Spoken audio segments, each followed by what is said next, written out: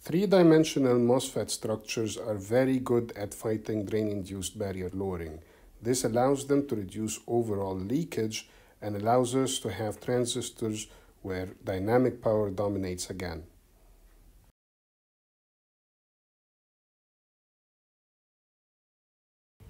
So we understood drain-induced barrier lowering as an effect that happens because the gate is losing control over the channel and the drain is gaining some control over the channel, and that happens basically because the drain is now large, deep, and close to the midpoint of the channel. Now, one way we can combat drain-induced barrier lowering is by decreasing T-oxide. Because if we decrease T-oxide, we make the gate closer to the channel. This allows it to control the channel more properly, and it increases the value of C-oxide relative to CD and C-dep, and thus manages to control subthreshold conduction a bit more.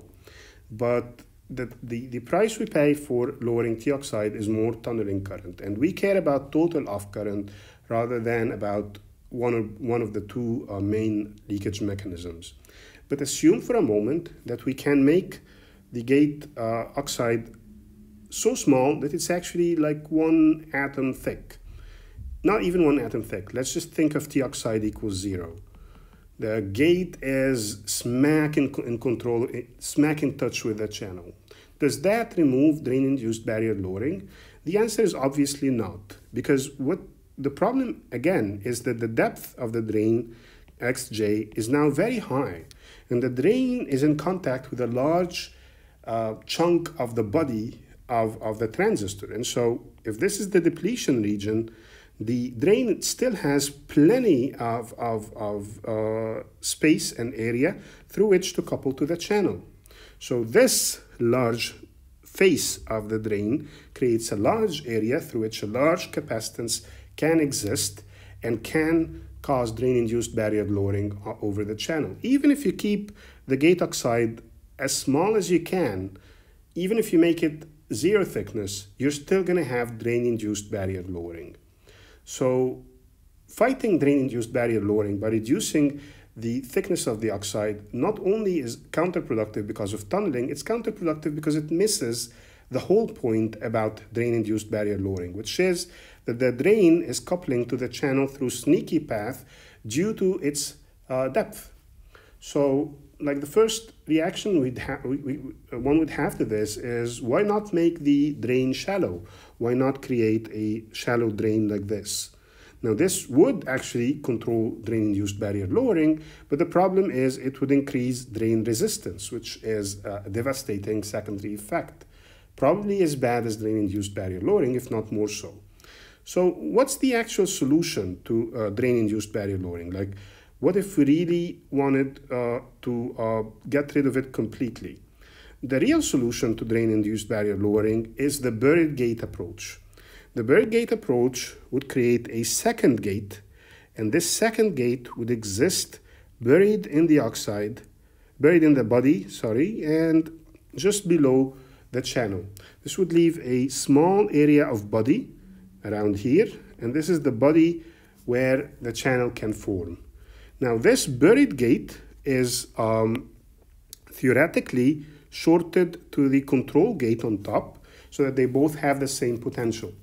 This allows this double gate to have total control over the channel, and the drain is now completely isolated from the channel. It has no path to it because in the middle we have the buried gate. Now the gate can effectively turn on the channel, but more importantly it can turn it off, remove charges from it, and nobody's competing with it. The only path that the drain has to the channel is the resistive path, which is the path we expect when we have drift current flowing through the channel. The problem with the buried gate approach, it's really nice because it totally solves this problem. But the problem is, how would you actually manage to contact it? Like, how would you guarantee that it has the same potential as the gate? Technologically, that's impossible. We cannot create a metal wire that digs deep and contacts the buried gate from the bottom. That's not going to happen. So it's a good theoretical idea, and it provides actually the basis for a lot of structures that help us fight DIBL, but it's not a practical implementation. But keep it in mind, because this is the basis of everything that we will do. Now, one way in which you can effectively combat DIBL and is practical is silicon on insulator. So in module 7, we talked about silicon on insulator, and we said that one advantage of SOI is that it helps control leakage, but we didn't explain how, and now we can explain how it can control leakage. The fact is, you create the transistor in a sea of insulators, right? Everything is created on an insulator. And when you have a body, it's going to be a very thin body. So it's just barely enough body to form a channel. You don't have the deep body, the deep bulk in which you create traditional transistors. So you have a very thin body with barely enough p-type silicon, if you're talking about an NMOS, to create a channel. The drain and the source are going to contact with the body in a very small area, right? And this reduces the area of the drain that could have a capacitive coupling to the channel. But does this not increase the resistance of the drain? We then form a raised drain. So we raise the drain and we raise the source. We don't keep them to this thickness to prevent an increase in drain resistance. Now, this very thin body is going to form a very thin depletion zone, and the depletion zone is going to be limited by the thickness of the body, and this thin depletion zone is going to have only a very small area through which the drain can couple to it, because we have a very small contact here. And so we actually reduce CD significantly, and we keep C gate high. Now this allows us to back off on T oxide, i.e. increase T oxide a little bit, because drain-induced barrier lowering is effectively removed. And so subthreshold current returns to its best case scenario. So we can back off a little bit on the thickness of the oxide, because the only reason we reduced the thickness of the oxide was to give the gate more electrostatic control over the channel. Now, nobody's fighting the gate for electrostatic control over the channel, not the body and not the drain. And so we can back off a little bit. When we back off a little bit on T oxide, we also reduce the value of tunneling current. And so with tunneling current and subthreshold current both being reduced, we reduce total leakage. So silicon on insulator is one way we can do this. Another way we can do it, and there's no reason we can't combine both these ways, is by using FinFETs and other 3D MOSFET structures.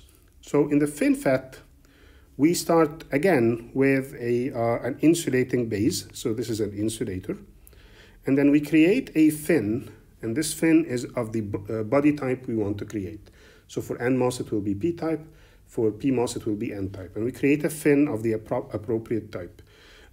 This fin is going to have a height of h and a thickness of k. Now, the second step is to grow a layer of oxide on part of this fin. This oxide is going to be very thin, and specifically the thickness of this oxide is going to be Tox. So this is going to be Tox. So obviously this is the gate capacitance, this is the gate Thinox that we will be using to create the MOSFET.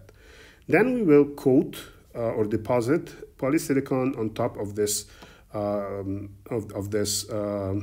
oxide, and so now we have created the gate of the transistor, right? And then we use doping, we use ion implantation and annealing to dope a source and the drain, and the source and the drain are created on both sides of the gate. Now, it's important to understand where the MOSFET is, because this is the finished product here. So it's important to understand where the MOSFET is. This is either the drain or the source, and this is the source or the drain. This is the other terminal. This is the gate, and the body lies under the gate. So only under the gate would the body exist. So under the gate, we don't have doping, right? And thus, the distance here is the channel length. This is the distance between the drain and the source, and the channel will be formed along this distance. The width of the channel, on the other hand, will be the perimeter of the whole fin, because this is where the channel will be formed. The channel will be formed around the whole thing because the gate surrounds the whole thing. So what's the advantage of this? The advantage of this is that the gate now surrounds the channel on 3 sides. And so it has control over the channel from 3 sides. So if the drain wants to couple to the channel, the only way it can couple to the channel is through the bottom, which is an insulator, right? A very thick insulator. And so it's going to have a very small CD. And it's not going to be able to couple to the channel as much as it would if the gate only covered the channel on the top. So the buried gate approach would cover the channel on the top and the bottom. Here we are covering the channel from 3 directions with the gate, isolating everybody else from the gate, channel other than the gate. And there's only one place where people can couple to the channel, which is through the bottom. There are alternative approaches which improve this. For example, this is the omega transistor, the omega fin transistor, in which the cross-section of the fin is not a thin fin as it was at the top, but rather sort of an omega shape. And so the advantage again here is that the gate is surrounding a lot more of the channel, and the drain has proportionately less area through which it can couple to the channel. Ultimately, if you can create a structure like this, which is a tube, then that would be the ultimate control. Now the gate is surrounding the channel on all directions, and the drain has nowhere through which it could couple to the channel. Now, this is a good idea, but the problem with it is that it doesn't provide mechanical support for the transistor like the other approaches do. So FinFETs, especially when combined with silicon on insulator, are so effective at reducing the impact of drain-induced barrier lowering that the amount of backing off we can do on T-oxide and the amount of reduction we can do on tunneling will lead to an overall decrease in leakage that allows us to basically start ignoring leakage again. So transistors, deeply scaled transistors which use these structures actually don't suffer from leakage as much as transistors in shallow submicron technologies.